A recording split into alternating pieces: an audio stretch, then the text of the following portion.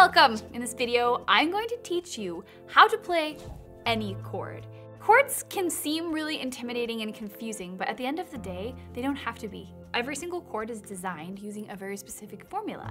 And in this lesson, not only am I going to guide you through the process of how to create 12 different types of chords, we've also got a download for you below this video that will give you all of the formulas, so you can print that out, practice this at home in any and every single key that you'd like to. So let's dive in.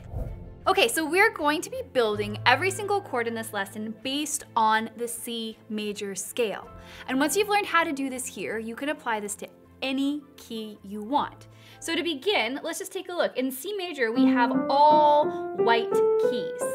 So this is the 1, this is the first note. This is 2, this is 3, this is 4, this is 5, this is 6, this is 7, and then it takes us back to our 1. So knowing these numbers, these degrees of the scale is super important to understanding how to use these formulas to build the chords. Now the first chord we're going to build is a major chord, and the formula for this is 1, 3, 5. So all that means is we look at our scale, so if we're building a major chord on C, we're going to use the 1, the 3, and the 5 of the C major scale. 1, 3, and 5. And ta-da, you've got a major chord! Now the next chord we're going to build is a minor chord. This is built using the 1, the flat 3, and the 5. So you might be thinking, what on earth is a flat 3? Well, here's our 3, and we're simply going to flatten it. And to do that, we lower it by a half step. So we just move down to the next possible note. So here's the flat 3, and here's the 5. So there is a C minor chord. It's awesome. Next, we're gonna build a diminished chord. These are a moodier sounding chord. They're I find them to sound kind of crunchy.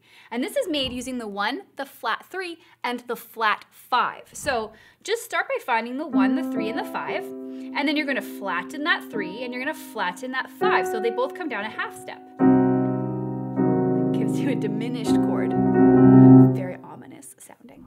Next, we have an augmented chord. So we'll start with the 1, the 3, and the 5, and then we'll simply sharpen that 5. And that just means to go up a half step instead of down. So flat is down, sharp is up. So there is our augmented chord.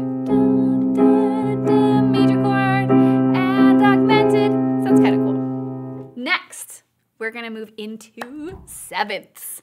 Now, seventh chords, well, they just sound amazing. There's another note to enjoy. So to build a major 7, it's got the same structure as a major chord, the 1, the 3, and the 5. And to build a major 7, you simply add the 7, the 7th note of the major scale. This is a C major 7. To play a minor 7, we're gonna play a 1, a flat 3, and a 5, and a flat 7. So if the 7's normally B, we're gonna bring that down a half step to make it flat. And there's our minor 7. Next, we have the dominant 7th. So this one's built using the 1, the 3, the 5, and the flat 7. So here's your 7, flatten it.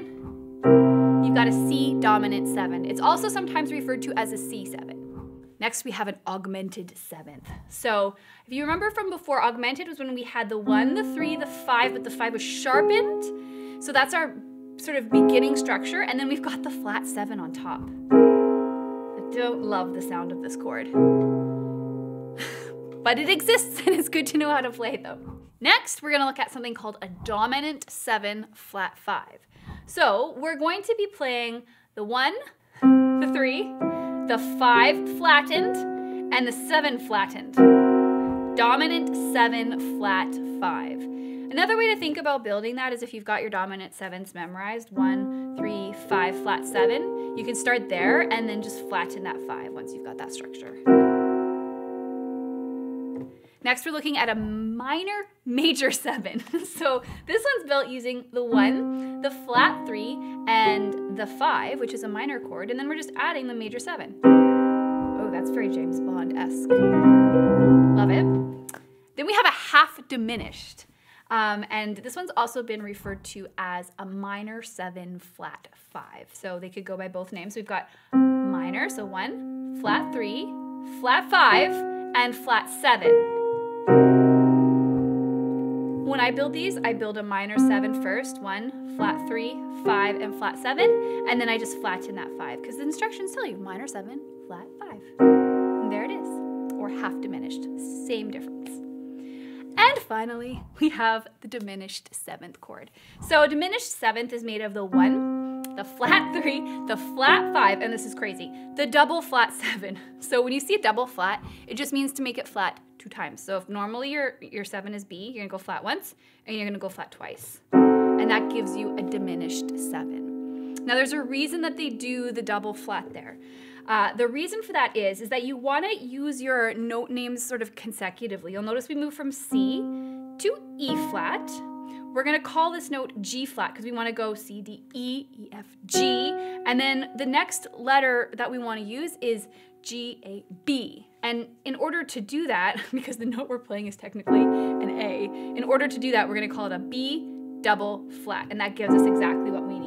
And the thing with diminished chords is if you want like a super fast way to build them on any note, you can just think of building a stack of minor thirds. Pick a note, go 1, 2, 3, 1, 2, 3, 1, 2, 3. 3 half steps makes a minor third, and boom, you've got your diminished chord. So those are the formulas for a lot of different chords. It's gonna take time and practice to gain confidence building these and to memorize them all, but this is a great starting point. So I highly recommend you print off the little cheat sheet with all of the formulas, get comfortable in the key of C. Then, once you're comfortable there, pick another key. It feels really natural to move to G next because G has 1 sharp. And then you could apply these same principles. So you just look at the G major scale. The difference is F is sharped always when you play G major. So when you're building your scales, for example, if you were to build a major 7th, you go 1, 3, 5, and this is the 7th note. Make sure you're playing that as that F sharp, and you've got it. And you're good to go. So I hope you found this lesson helpful. Comment below if you have any chord questions, and let me know what your favorite chord is. Happy practicing, and I'll see you around.